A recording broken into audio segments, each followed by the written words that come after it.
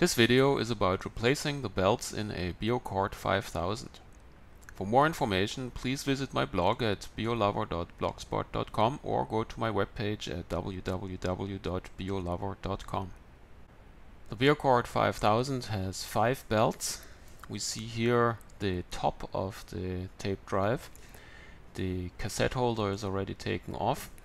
So you see here one belt that goes around the turntables, so that drives the 2 spools of the cassette, and this belt is driven via this pulley with this belt by the motor. On the bottom of the tape drive, and the flywheel cover is taken off, we have the main belt, the flat belt that drives the 2 flywheels. And then there is a small belt that drives this pulley here that then uses the 5th belt to drive the counter. Okay, let's put these belts in. The first step, of course, is to take the tape drive out. And this is actually a fairly simple operation. All we have to do is to loosen or to take these 2 screws out and then loosen the solenoid that is bolted against the enclosure bottom, and then we can move this bracket forward, and that gives us enough room to move the tape drive a little bit forward to release it from a bolt that goes into an orifice at the back of the tape drive, and then we can actually lift it out. Then the only thing that still holds it is a multi-pin plug that is inserted in the back of the tape drive. So first step is taking out the plug to the head assembly, and now we're just taking these screws out. The next step is to lift the enclosure up and loosen the 2 screws at the bottom that hold the solenoid. In order to do this, it's good to bolt on the keypad, the control pad, to the enclosure so things are held in place while we lift it up. So we can just put the 3 screws here, here, and over here. We don't see it on this side, and that holds the control panel securely in place while we lift up the enclosure. These are the 2 screws on the bottom, so just loosen these, don't take them out, so one can move the solenoid. Okay, now we move the solenoid forward and lift the drive out.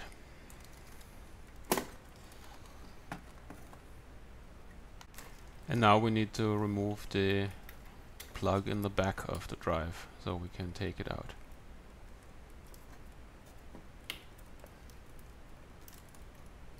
It's a little bit tight, but here we go. I decided to exchange the belts at the bottom of the drive first. So that's the main flat belt that drives the flywheels that are under this cover, and this small belt that drives the pulley that then drives the belt that goes to the counter. So for taking this cover off, there are 3 springs that need to be removed, one here and one on either side, and then a screw in the back, and then we can take this cover off.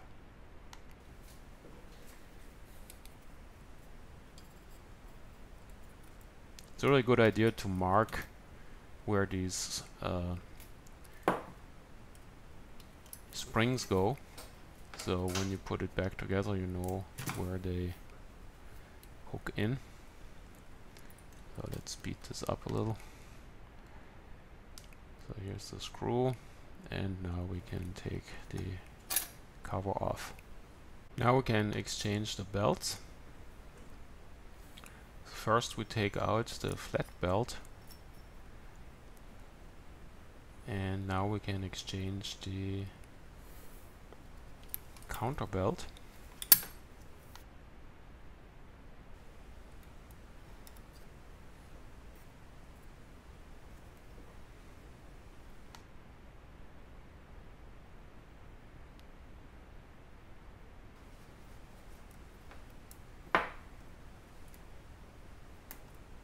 So this is the new one. Here's a detailed shot of the counter belt underneath the flywheel, so it has to go into this groove. Okay, so that's the counter belt. And now we can put the main flat belt in around the capstan wheels.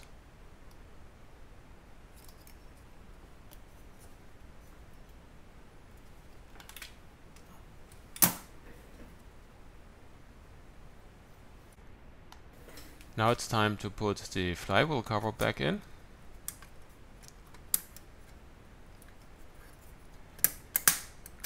And that's essentially just doing everything in reverse.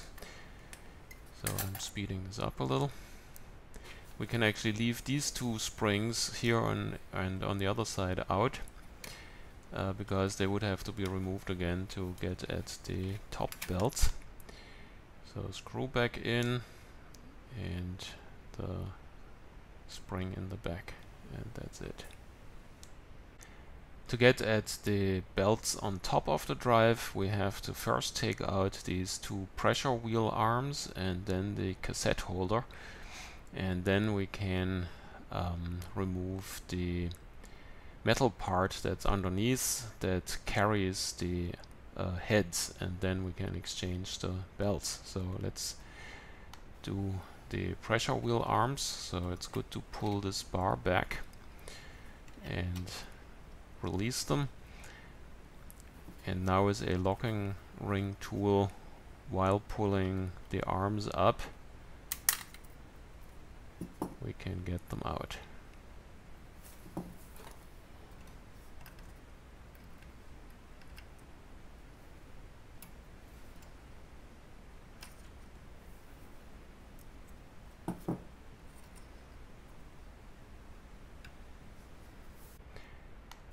Now we need to remove these springs on both sides. And now it's time to remove these rivets that hold the cassette holder hinges.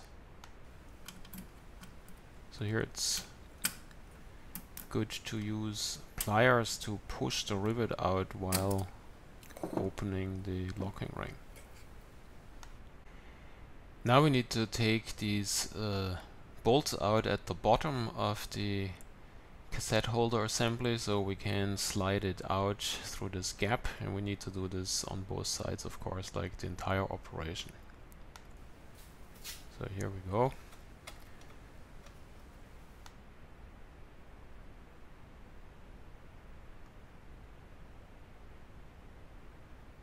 Okay, the bolt is out. And now we need to do it on the other side. Now it's time to take the cassette holder off. The rivets are out, the bolts are gone down here, so now we can slide it out. The only thing one needs to be a little bit careful with is that the cassette holder is attached with wires to the base of the drive. So now we can take it out.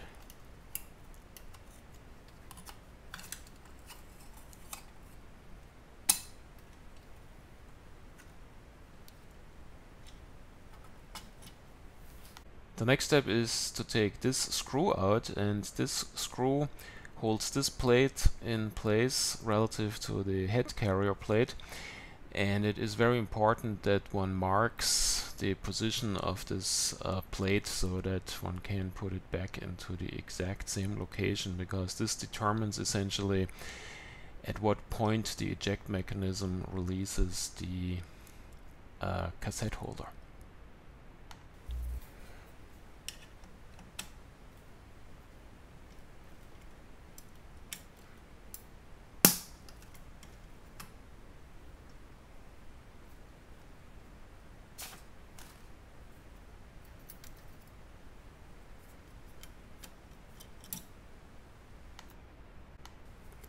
The next step is to take this pulley off. And so again we use the locking ring tool while pulling the pulley up.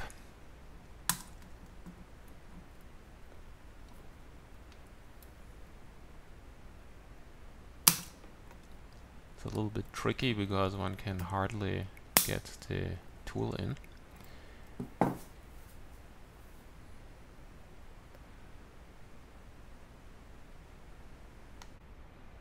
The head carrier plate is attached with two more things to the base of the drive. One is the spring that needs to be taken out, and we also need to widen this gap that we can pull this fork out of the solenoid plunger here. That's a little bit a tricky operation, but with a big screwdriver I was able to widen this gap sufficiently to get that fork out.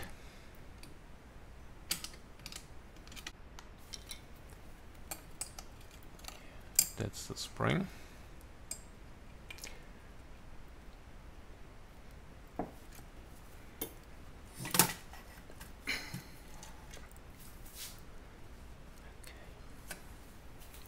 And now we finally can take that carrier off.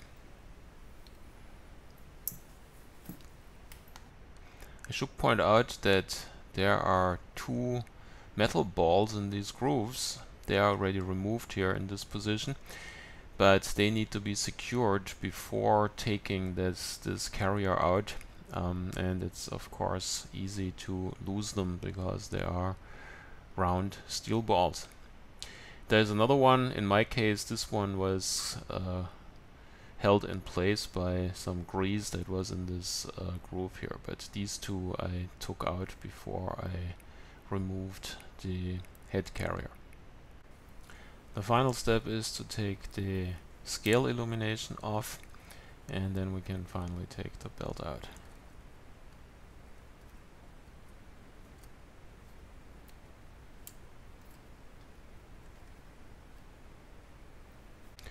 So I put the new belt in, and now we can put that head carrier back in.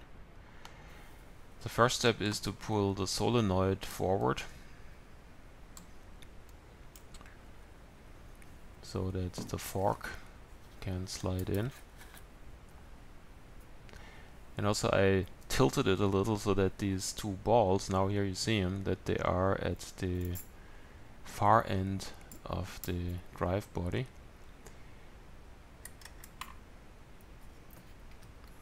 And I pull this plate over because it needs to be on the outside.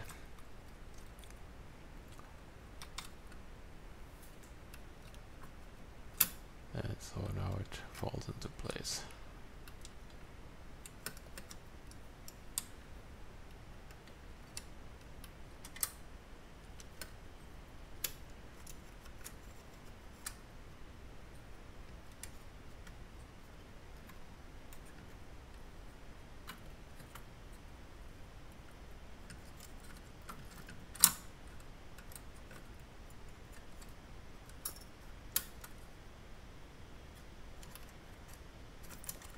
It's a little bit tricky, but if one wiggles it enough and jiggles it, and then it falls into place.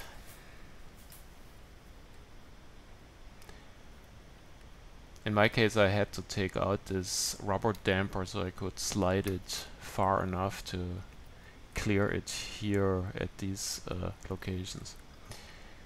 I didn't show that previously when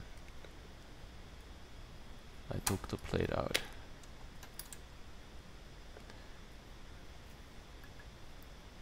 In my case, this was cracked, so I could just remove it. Otherwise, I think one has to remove this locking ring. Anyway, here we go. It's back in. Now it's time to put the pulley back in. And now we can actually demonstrate how this freewheeling mechanism works for the two turntables.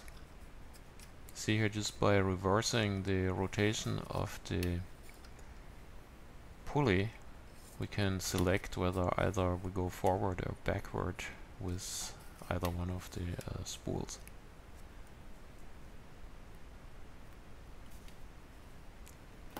And now we can put the locking ring back in. And finally the motor belt.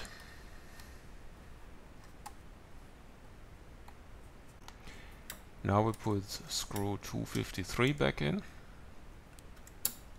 And here it's important to make sure that this plate is in the same position as it was before.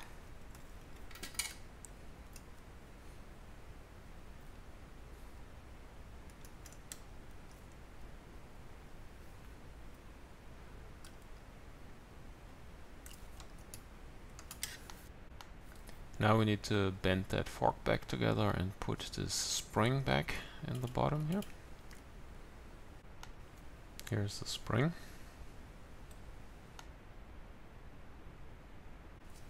Now we can put the cassette holder back in.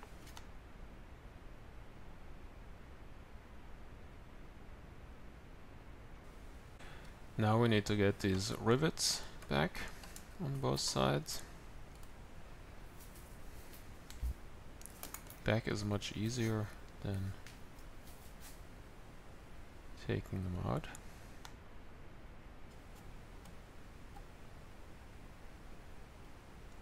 There we go. And on the other side. The next step is these bolts at the bottom that hold the springs.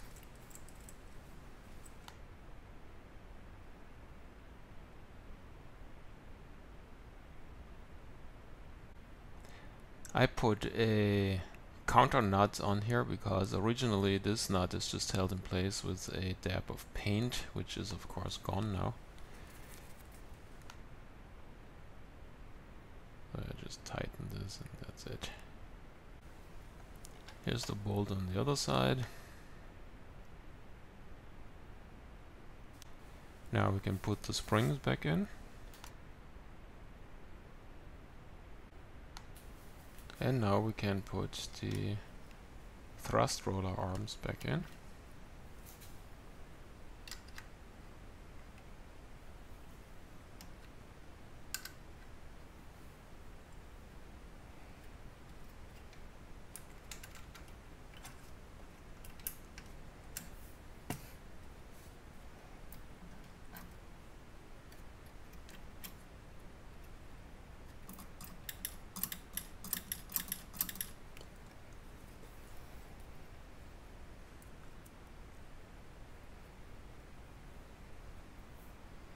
And now the locking rings.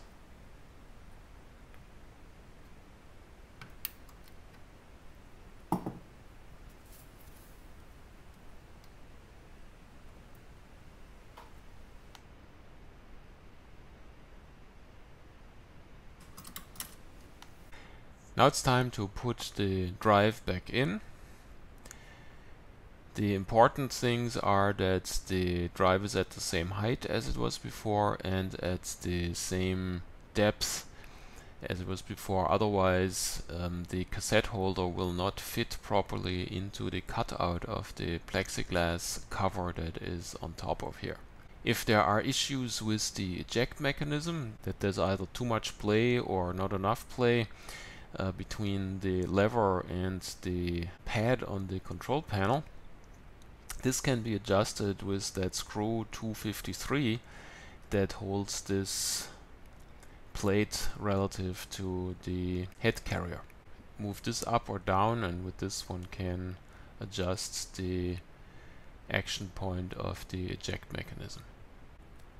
This concludes my video about replacing the belts in a Beocord 5000. For more information, please visit my blog at beolover.blogspot.com or my website at www.beolover.com. Thanks for watching.